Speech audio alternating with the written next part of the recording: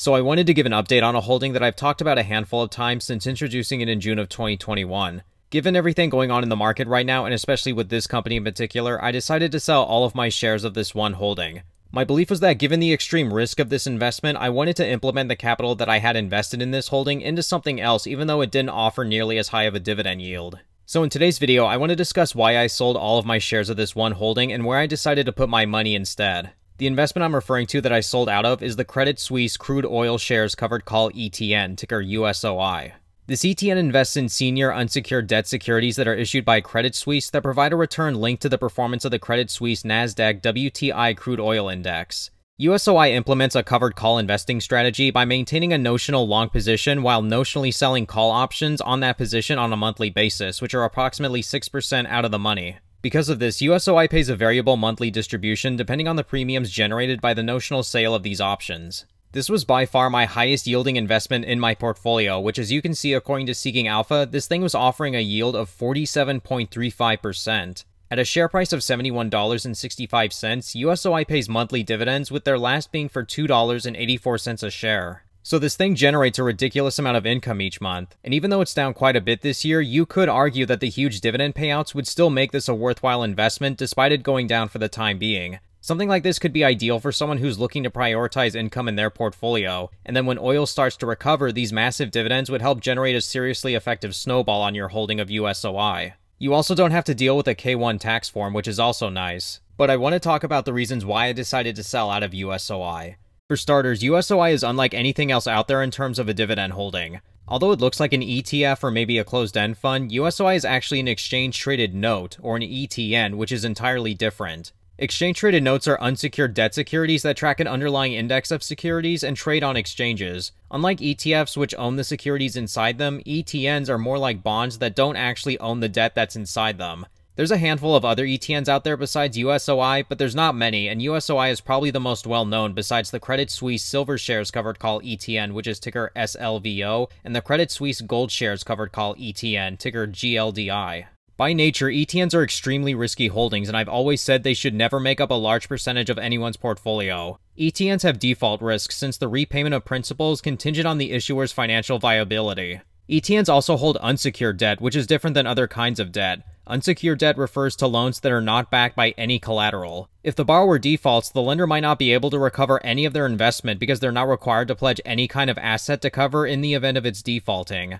This explains why USOI offers such a massive dividend yield given the amount of risk involved. But what's probably the scariest thing about these exchange-traded notes is the fact that the issuing institution, which is Credit Suisse, can choose to delist the security at any time they want to. If this happens, you can lose most if not all of your investment in this holding. This exact situation happened in December of 2021 with the Credit Suisse Mortgage REIT ETN, which was ticker REML. At the time, this ETN was yielding over 20%, which was extremely attractive to a lot of investors seeking income. But the company decided to call the ETN, and as a result, the fund was completely delisted. These ETNs are so risky that Vanguard seemingly tried to do everything they could to discourage me from buying USOI.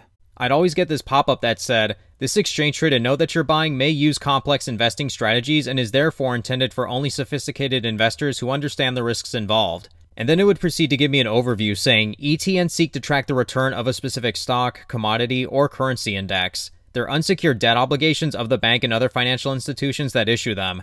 They don't represent ownership of any individual securities. Although ETNs have a maturity date, they offer no principal protection and they may not pay periodic interest. An ETN's performance depends on a combination of the index the ETN tracks, the underlying securities in that index, and the credit risk of the issuing firm.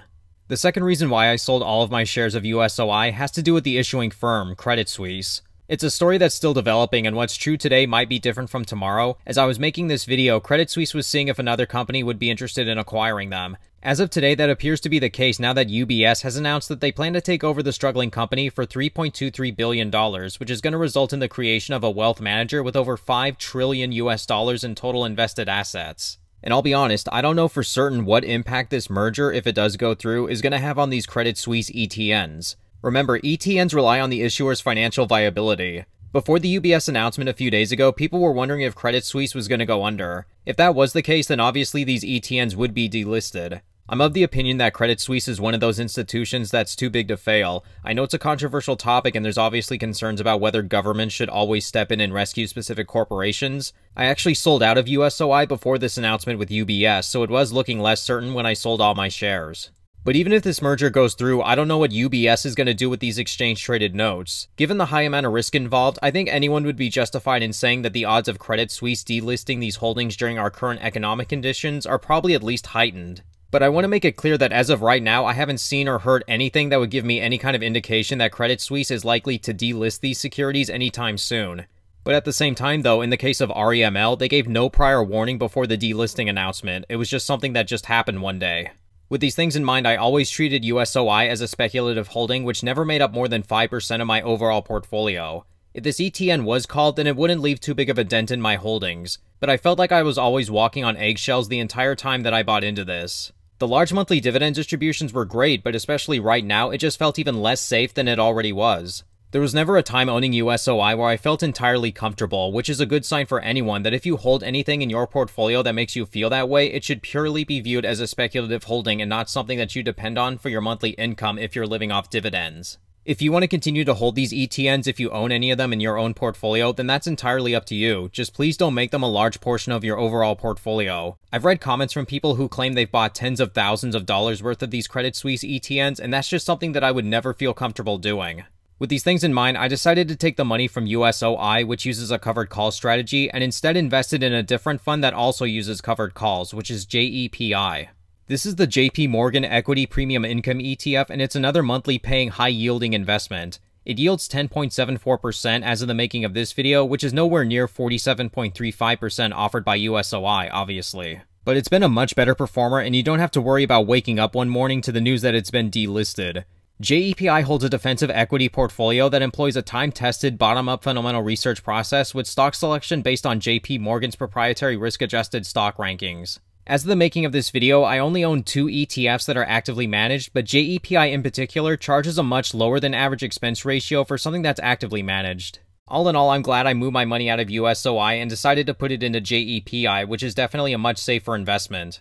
Like I said, if you have faith in USOI, SLVO, or GLDI, then that's entirely up to you.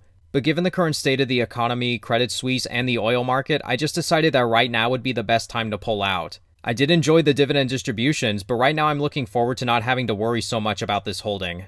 With that being said, thank you all so much for watching today's video. Hit the thumbs up button if you liked what you saw, and until next time, take care.